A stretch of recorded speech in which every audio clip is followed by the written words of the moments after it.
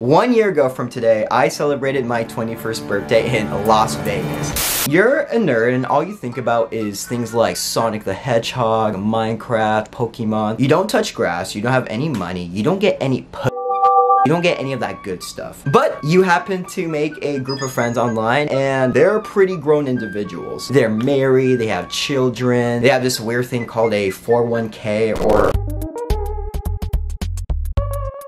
some are football players, military veterans, proud stay-at-home dads. They basically have their entire lives figured out. And well, I don't. And that's kind of an issue. They came up with the idea to physically meet up for the first time and celebrate my 21st birthday.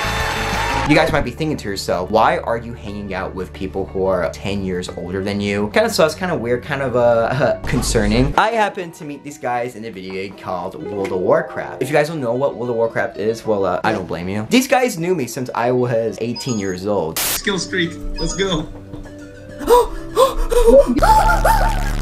Kind of surprised that these guys don't absolutely fucking hate me. I'm something that you would like to call muito chato. That's very annoying in Portuguese. You know how they call like Dennis the Menace? Well, I'm David the Menace, okay? Yeah. They also knew that I'm like 12 years old, so they kind of just forgive me and give me like the benefit of the doubt. But yeah, everything was set from there. Everybody booked their flights, we figured out what hotels to convene at, and we made our way to Vegas!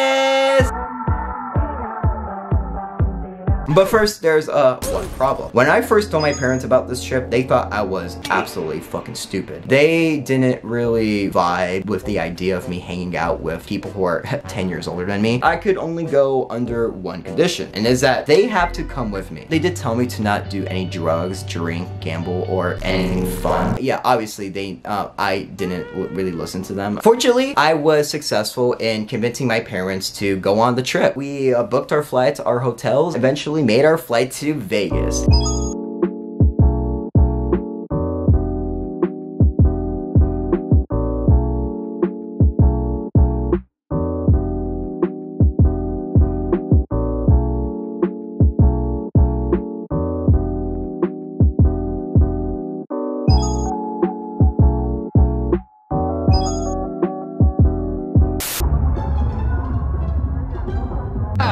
Oh, welcome. Welcome to the real world. Oh, hey. Oh, hey. Hey, what's up? Alex. What's up? Fat ass. Fat ass.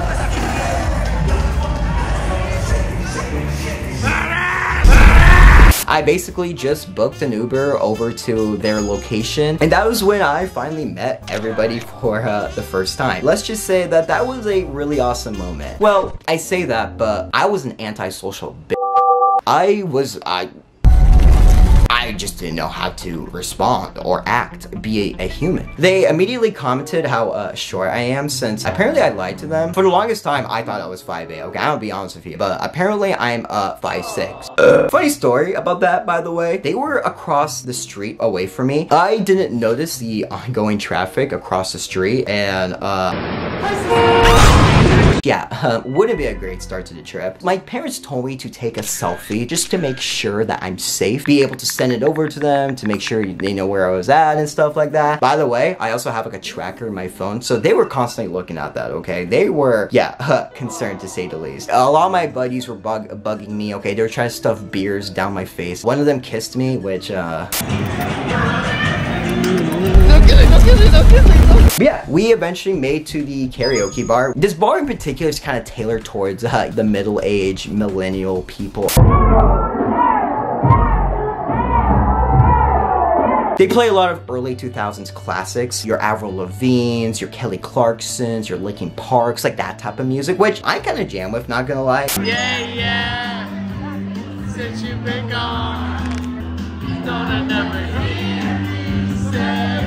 Since you've been gone, I can't breathe on that. That whole time, I was out of my fucking element. It was a lot for me, okay? I just made it for my flight, and now all of a sudden, drinking 10 different White Claws. My buddy Mike really wanted me to just have fun and try to get lit, okay? Try to get wasted, try to throw up a little bit. I almost did throw up, but my buddy Alex over here, you know, the MVP, he was able to help me get used to, like, the feeling of drunkenness. Yeah, he told me to take deep breaths, things that, like, well, humans do all the time, but, like, I don't know how to do that. They also offered me this weird liquor drink with, like, a lemon on the side and stuff. The seltzers haven't really did anything to me. Like, I think I was, like, 3 drinks in. I was like, that shot of liquor really did me good, okay? It railed the Overall, it was a really good time. I eventually called the Uber and made my way back to my hotel. There were some severe consequences for my actions that night. Oh, I just look so fucking ugly right now. I currently have this massive headache at the moment, which is not ideal. So I'm probably gonna just chug as much water as possible before we go next time, so I don't, like, literally die.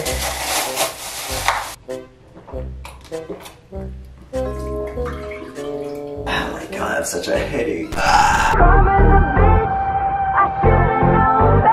My buddies contacted me and said that, hey, are you down to go to the Hoover Dam? It's just this like historical monument place. I have no idea where it is actually. I'm just making shit up. I didn't want them to go through the hassle of having to pick me up from the Strat. Since, to give you guys some context, they were booked in the Link, which was in the dead middle of the strip. My friends also told me, hey, you could just take the monorail. Finding out where this monorail thing was, well, it made me realize that I'm a fucking idiot. Yo, what's up, you guys? I'm currently making my way down to the monorail right now and tried to just meet up with a lot of my friends. So yeah, that's gonna be exciting to say the least. I am kind of sort of just walking by myself over here, but you know, as long as I don't stray too far from the path, I think I should be fine, right?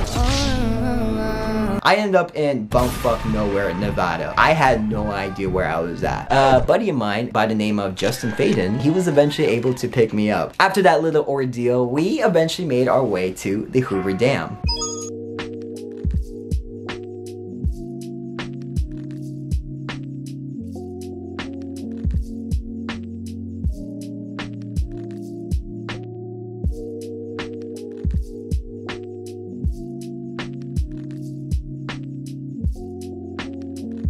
Guys, I'm here with David, Justin, Yo, what's up? Alex, the dog, Hey, what's up? the tank. We're at the Hoover Dam, you know, we're just doing it. But we're gonna be walking that way. I'm gonna be walking across that. Doing his job for him. So we'll see you there, huh?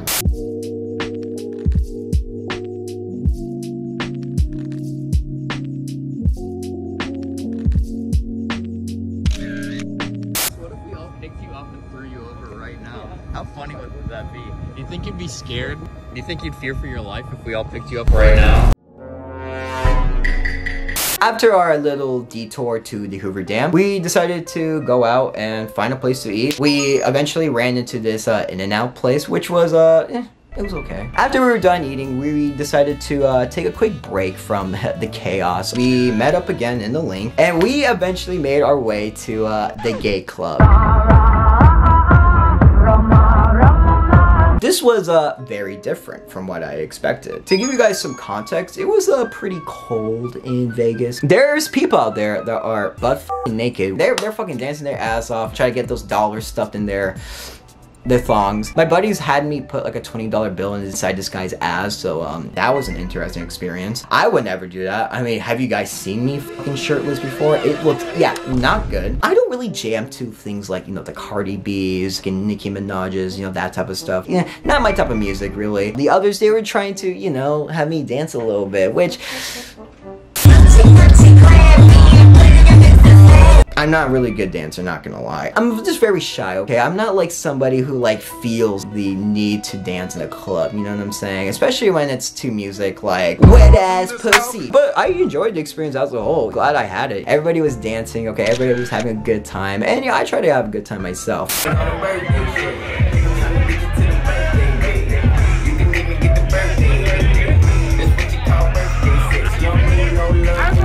We had a pretty good time. We decided to go back to our hotels, try to get some rest, and yeah, go from there. Coming out of my cage and I've been doing just fine.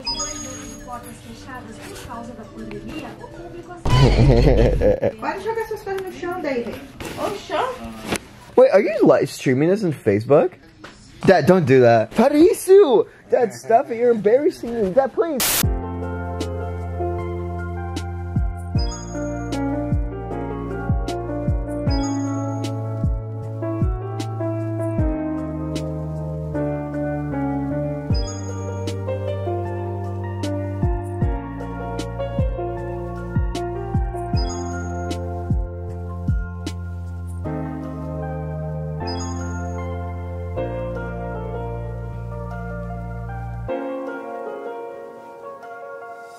Me and my parents eventually separated. They were going to do, you know, their own little thing. Unfortunately, the only two people that really came out was my buddy Peyton and Mike. We decided to take a nice stroll around the Las Vegas Strip and see what the place has to offer. At one of the stores, we stopped by and they bought me this birthday sash, a nice memorabilia from the trip.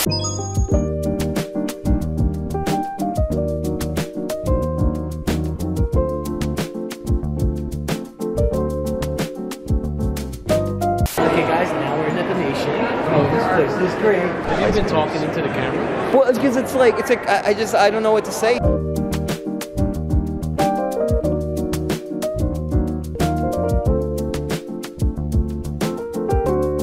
We decided the last place for us to meet up, talk, have a good experience. We decided to go to the Rainforest Cafe. Mike was like, wow, David seems to really want to go to this place. We should just, you know, go there and celebrate his 21st birthday. I had no fucking choice. He insisted me on going and that's where we went. Deep down though, I was actually really fucking excited. But there was one problem. So remember our buddy Justin? He decided to drink a little bit too much and he was extremely fucking drunk. Sir, I need you to record your introduction for this.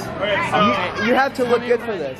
Tell me when to start. He's getting money on the ATM to get a fucking massage bar. Who is? He's at the ATM right now getting money. Oh God, no.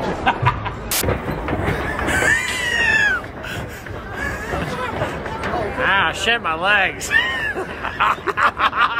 He was already throwing up. Like half of the friend group, they were trying to, you know, deal with the situation, try to figure out like what was going on. And the other half of us, we were just walking the fuck away. Like we didn't want to have anything to do with that. Who threw up? Who do you think? Hector? Hey, take a video. I am, that's what I'm doing.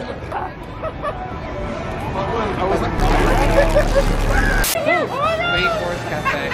Yeah, there's a Rainforest Cafe! This is like a joke right now.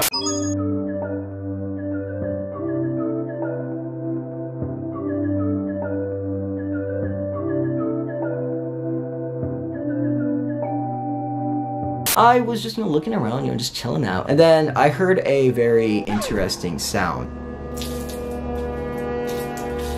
Did the camera get that? I hope so, because I just created a big fat ugly mess. I heard the sounds of water making contact with the floor. And let me tell you, that was not from the rainforest. I then turned behind me and I noticed, holy this dumbass motherfucker threw up all over the Rainforest Cafe gift shop. We figured Justin can't be there anymore. Eventually got to our seats. We just hanged out, had a good time. Okay, we experienced the rainforest. David.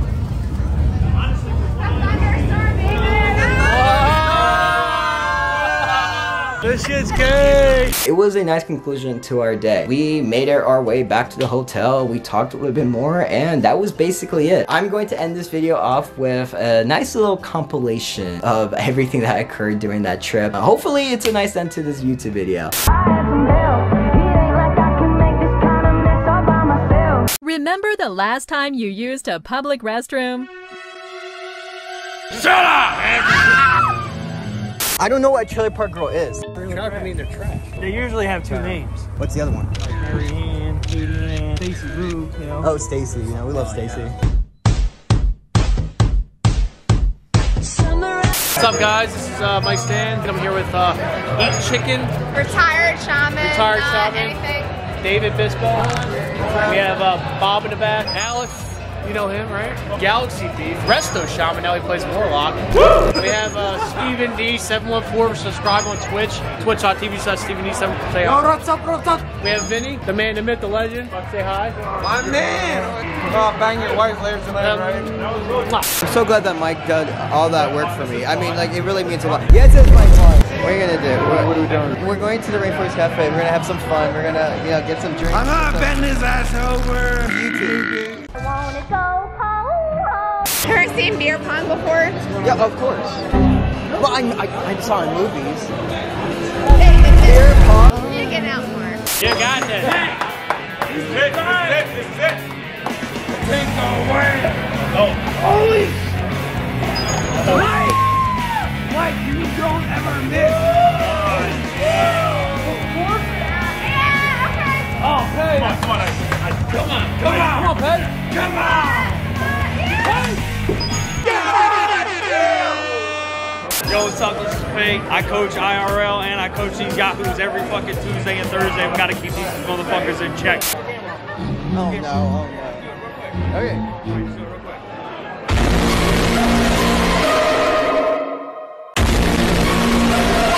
How many people were scared? Me too.